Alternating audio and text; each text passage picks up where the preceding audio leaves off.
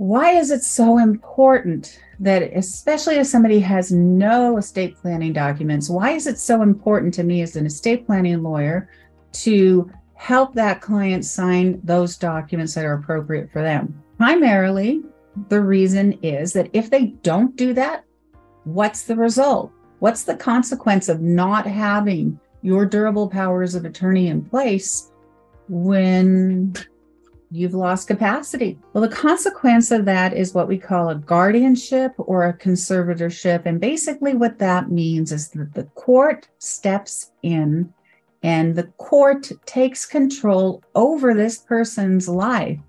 How they do that is that they appoint a professional guardian or a family member as a guardian. Okay, then what? The guardian needs to submit a personal care plan, a budget. They need to account for all the money that is spent on the person's behalf.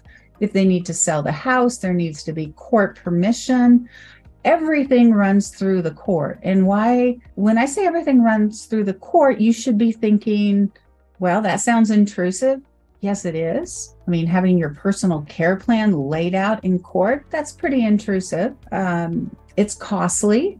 Even if you have a family member serving as guardian, not a professional guardian, it still is costly because you're involving the court with granting approval for decisions that would typically be made without the court having any involvement. So having the durable powers of attorney in place is very important for me to help a client accomplish. It can't always be done.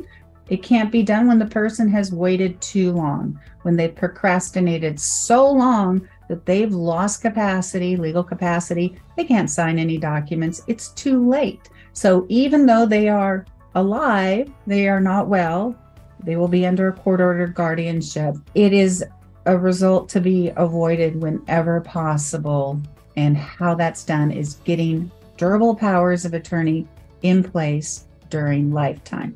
So don't wait until it's too late when it comes to the really important documents, the durable powers of attorney.